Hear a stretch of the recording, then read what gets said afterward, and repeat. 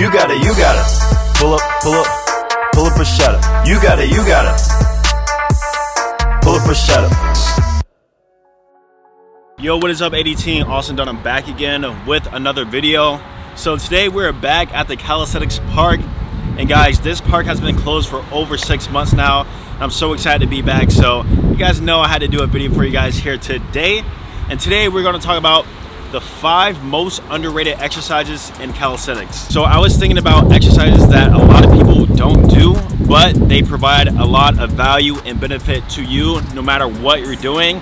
So like I said, we're going to discuss the top 5. Stay tuned. Let's get right into it. All right, so the first underrated exercise, and you guys have heard me talk about this one a ton, and that is the almighty pseudo planche push-up. Now, the reason why this push-up exercise is so underrated is because 1, a lot of people don't do it, and 2, they don't realize the benefit that it brings to your other pushing strength skills. So I think this is probably the 60th time I've showed this exercise, but let me show you how to do it. Hands by your side, wrist turn out, arms straight, lean in. You want to protract the scapula and keep your butt down. Then from there, come down and come back up. And the way you progress this is by simply leaning further in to where your hands are almost by your waist. If you get good at pseudo planche push-ups, you're going to be able to do a one-arm push-up. You're going to be able to do explosive push-ups with ease. Overall, the carryover is really, really high. That is why, in my opinion, it's really, really underrated. And if more people started including pseudo planche push-ups or any type of variation in their routine, then they're just gonna get stronger at a lot of other pushing skills, right? All right, so the second exercise that is most underrated is body to waist rows. So just like the pseudo planche push-up, we're pushing from our waist, and a lot of people don't pull from their waist with their body weight. So I'm gonna show some of my favorite variations with that. When our leg is above the bar, so like this, then you pull to your waist.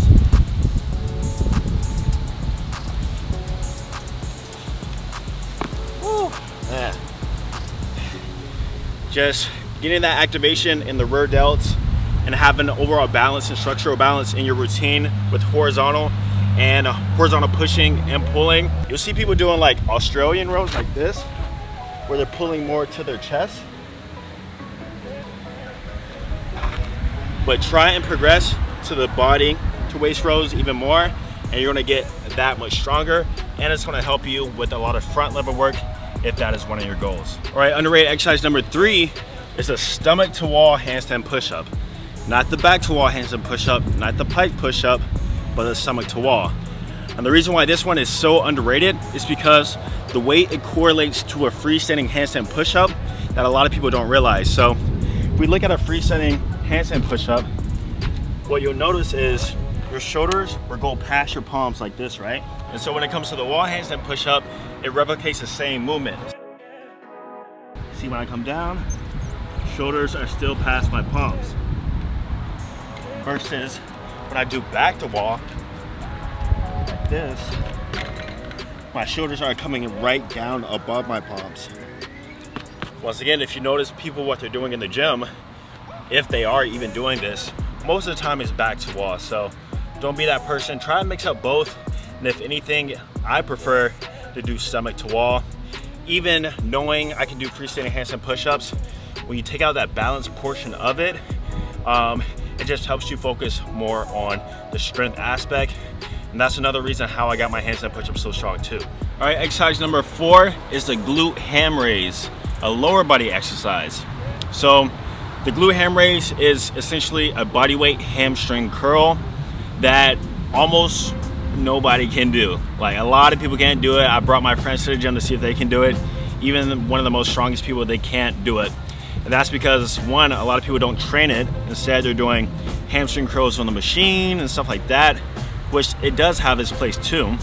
But when you implement bodyweight hamstring curls on either one of those big machines or somebody holding your feet, you're gonna feel it in your hamstrings, and it's crazy. And not only do you get a lot of hamstring activation, but you get lower back and a little bit of calf work too, in which that isn't replicated through any other hamstring exercise. So if you're able to do so, try them out, and if you can't do them, try doing negatives first. That's how I learned to reach up to my full 5 or 6 reps or so. All right, so now the last underrated exercise, the 5th one, and that is the almighty king of all exercises, the weighted pull-up. The weighted pull-up is how I built 98% of my back strength. Is how I got these lats. It's how I developed my back over the years. A lot of people ask how. It's a weighted pull-up.